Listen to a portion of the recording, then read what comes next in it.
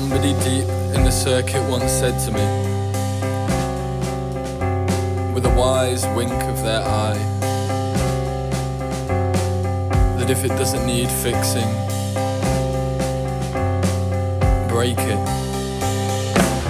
But imagine being lectured by bands like ours that do nothing, songwriters who can't sing, programmers who won't dance. A certain guile, time stretched in derivative style, makes love to all but will end up loving none. And then it all gets written up about after, in perfect bound magazines that can't write, by freelancers who can't afford to drink like they did. Hey, what are your tips? What are your tips? Should I go into coalition with the sun?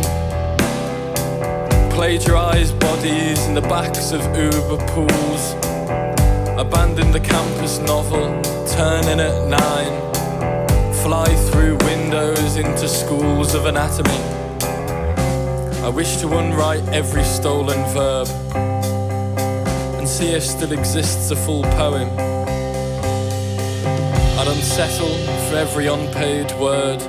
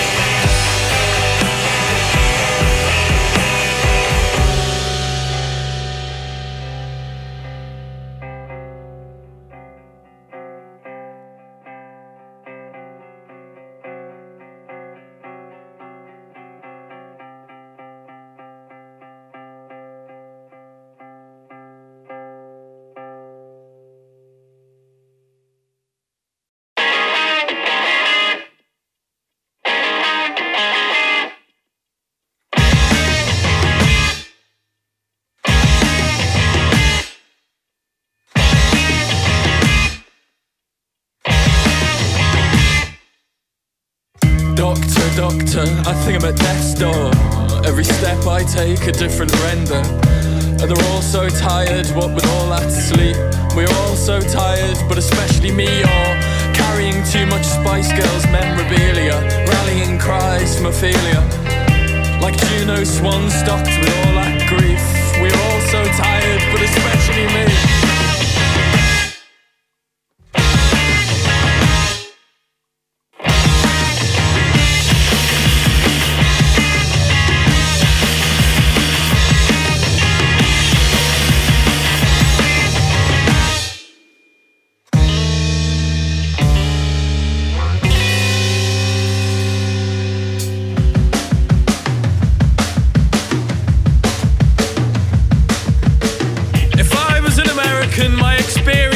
They would have shaped me, but because I am British, they only make me tired. Is society really at risk? The elders seem to think so, growing ever fearful of the adolescents straying against the personal limit. We should tie them down, flagellate them, consign them to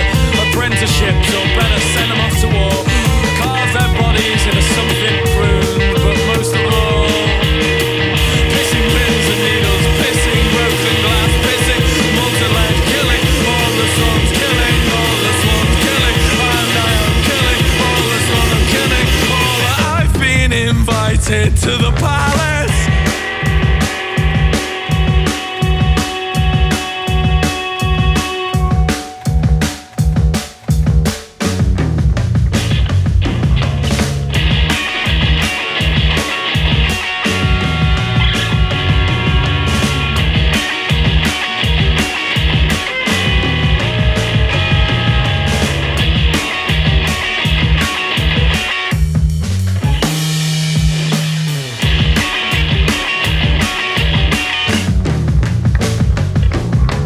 4 PM in Ruskin Park, the sun has set and the children leave to let the new wave thinkers drown and all the London dregs come in.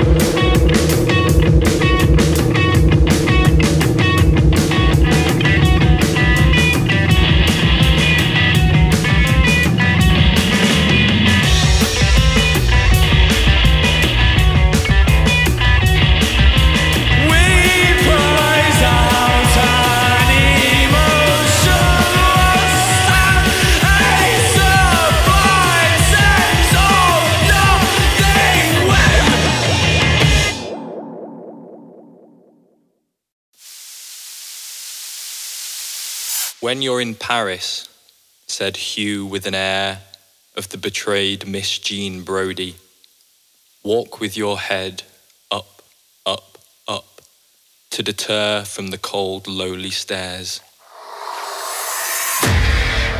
Hugh Stevens and I were sitting across from each other at the Hard Rock Cafe in Paris, nursing espressos with cremas of an untouched crumb gold, when he placed his fist sharply down on the table.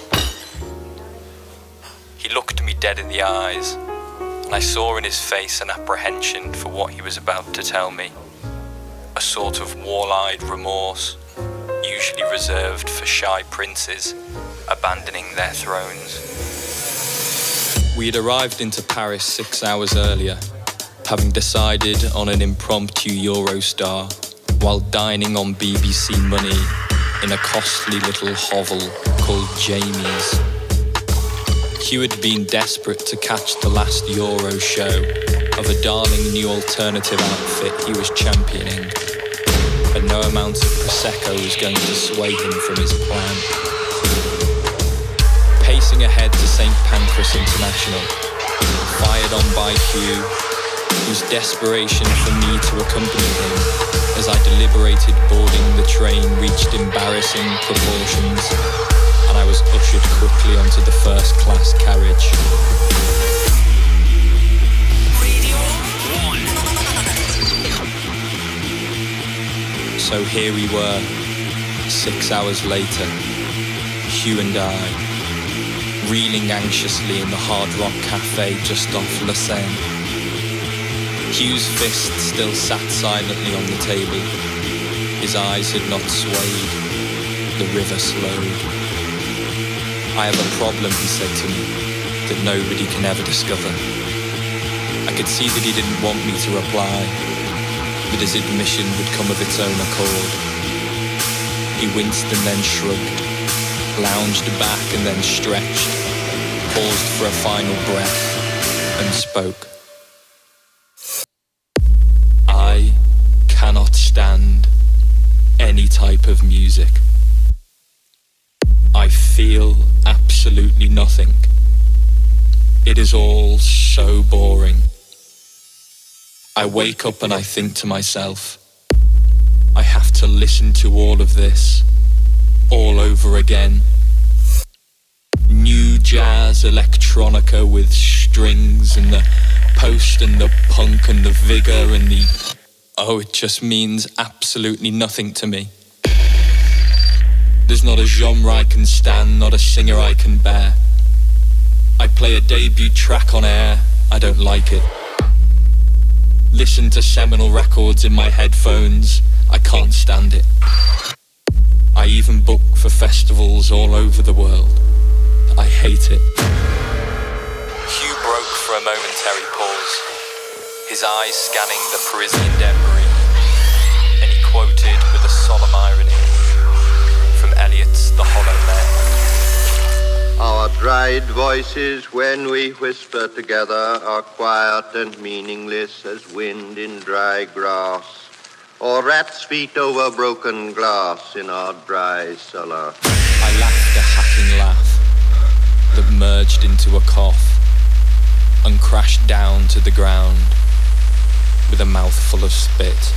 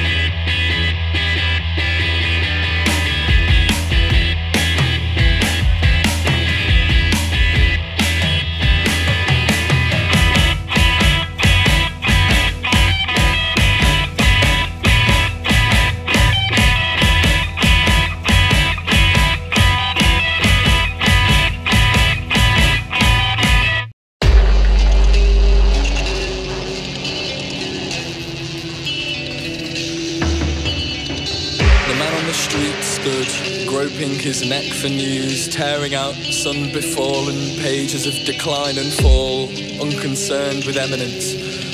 The street looked set to burst. Take it apart, the man mumbled, and watched the narrator recount it bit by bit. I shook my lead. It was the golden hour for streets like this all over the city. Peak, effervescent light time, open sign, showcase, and illuminated fight time.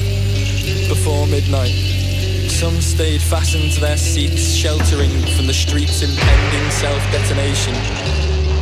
Doomswayers. But the man on the street knew where the real fun was happening. Out on the strip with the half-in, half-outers and door staff and bleary idiots. Out on the street's doorstep, theory became practice. The pavement a football pitch, a gastroturf playing field for the plastic and glass container carriers. But the problem with streets like this is there's too many bad poems in the way. You're so caught up with soliloquizing the moment at hand that you struggle to appreciate the sad drawl of it all.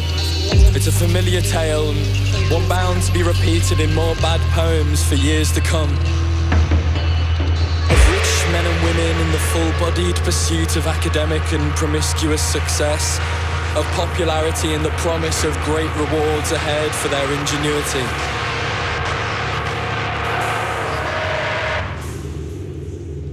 Seen somehow set apart from their peers.